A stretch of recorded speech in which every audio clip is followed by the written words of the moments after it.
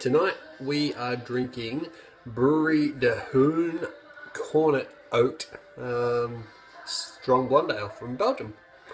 Love Belgian blondes. I don't mind oak in a beer either. 8.5%, don't mind that. Can't really complain. It's been piercing with rain here all week, so I deserve a beer.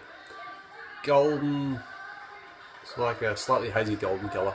Low white head. It was quite carbonated. I actually had to take a picture for Instagram first, so that's why it doesn't look so pretty.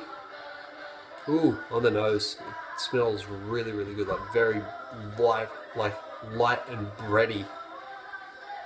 Like you got some sort of citrus notes in there, a little bit of spice from the Belgian yeast.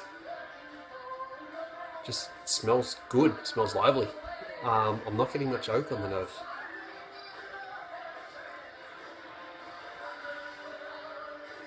Man, that's really carbonated.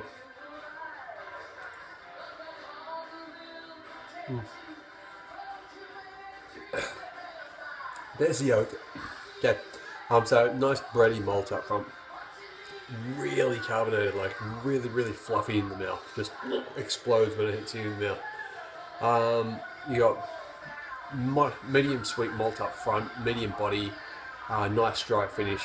You got some lovely fruity esters from the yeast, a little bit of spice, and then you got some oak, that slight timber hint in the background, with a mild oak astringency. But it's actually the oak's very, very complementary. It's not dominant. It's not taking things over. It's allowing the beer to sing, but sort of complementing it.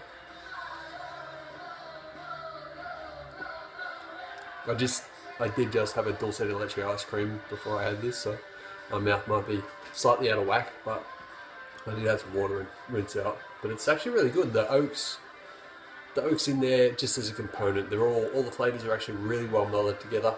There's nothing out of place in here. The alcohol's very well hidden. This is actually a very, very nice beer. So cheers.